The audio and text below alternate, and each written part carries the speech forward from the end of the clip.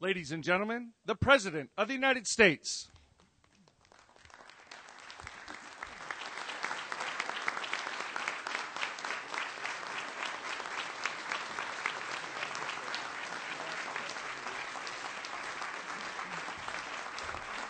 Hello, everybody. Good to see you. Everybody, please have a seat. Well, it is wonderful to see all of you here today. To be with all of you, I want to make some special acknowledgments. We've got some legislators here who have been fighting on behalf of the disabilities community for a very long time. We're so proud of the legislation I'm signing today, as well as legislation we signed earlier this week. So I want to acknowledge all of them. First of all, responsible in large part for guiding this process through in the Senate, Senator Mark Pryor of Arkansas, Representative Ed Markey, Democrat from Massachusetts.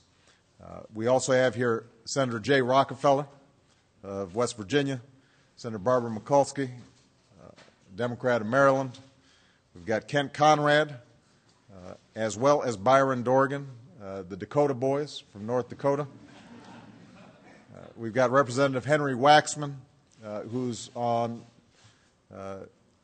so many important pieces of legislation this year, and we're grateful to him. Mr. Julius Janikowski is here, who's the chairman of the FCC. Where's Julius? There he is right there. Classmate of mine, somebody who has just been a great friend for a long time. And finally, we've got this guy. Some of you may know him. I happened to be listening to him this morning when I woke up. He's what I work out to. He's what I sweet talk Michelle to. Mr. Stevie Wonder's in the house. So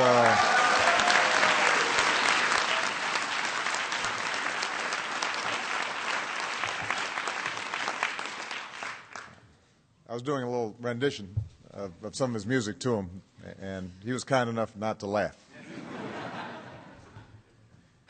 Now, earlier this year, we celebrated the 20th anniversary of the Americans with Disabilities Act right here in the White House.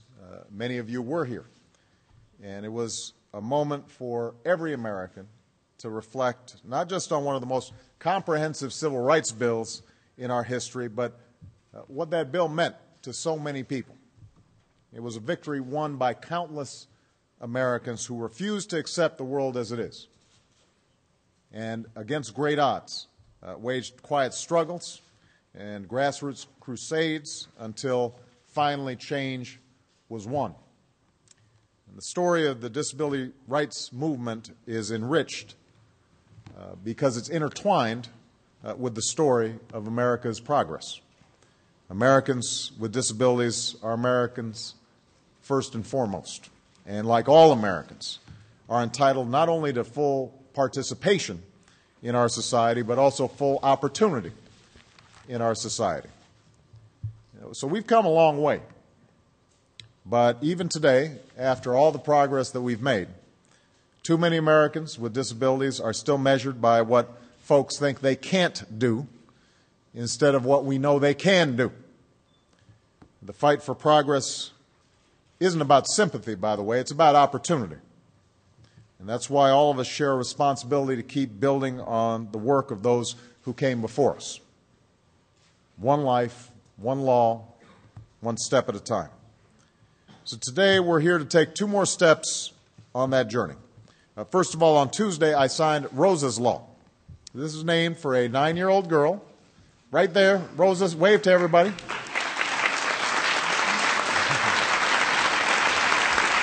Yeah.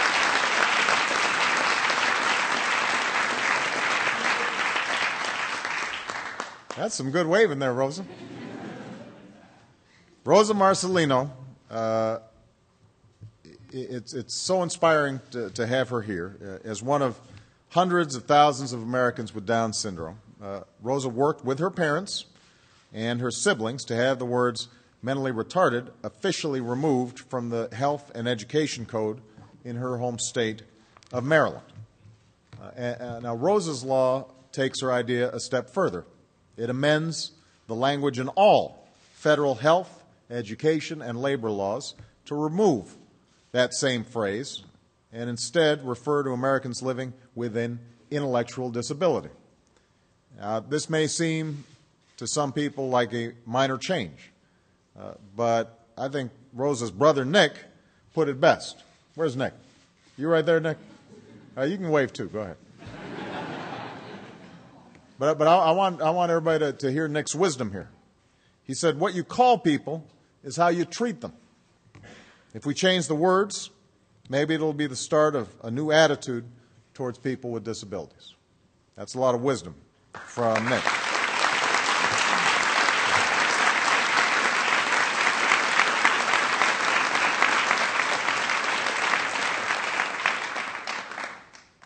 Nick and Rosa's parents are all choking up because they're really proud of their kids, and appropriately so.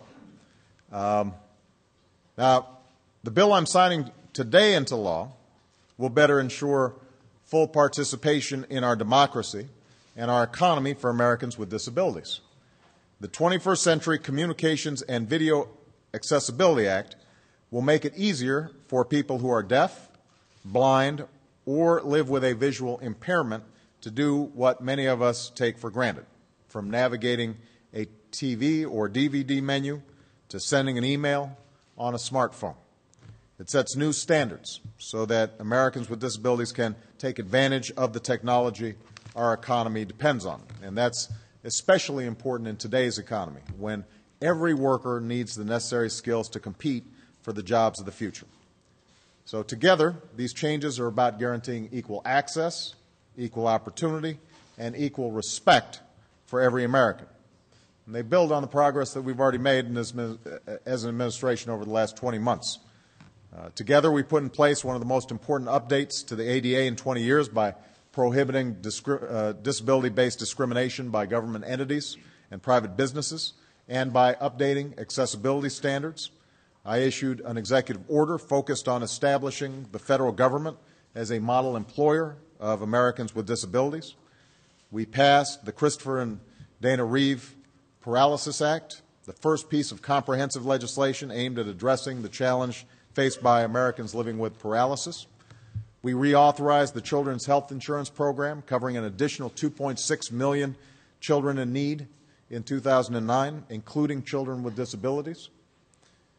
And the Affordable Care Act we passed will give every American more control over their health care, and will do more to give Americans with disabilities control over their own lives than any legislation since the ADA.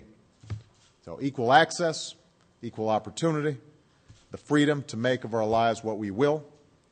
Living up to these principles is an obligation we have as Americans and to one another.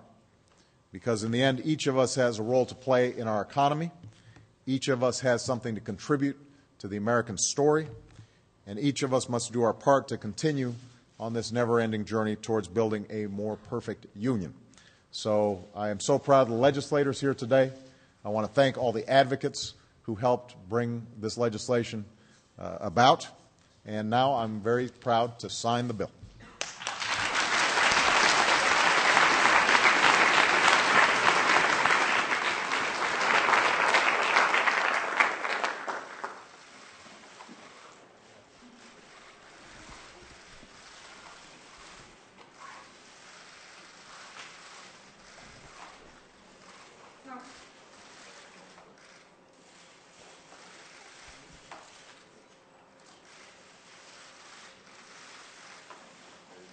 Done.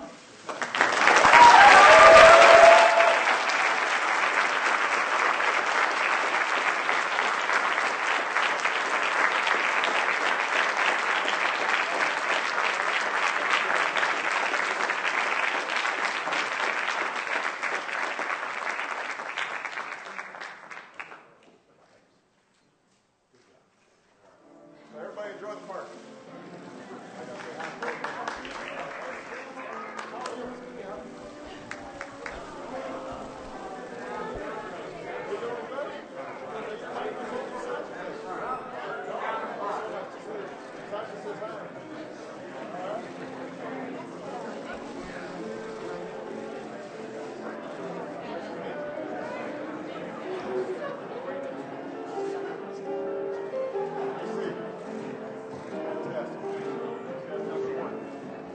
Okay, Pete, let's get a good picture.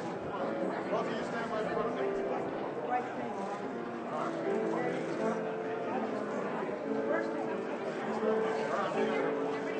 All right.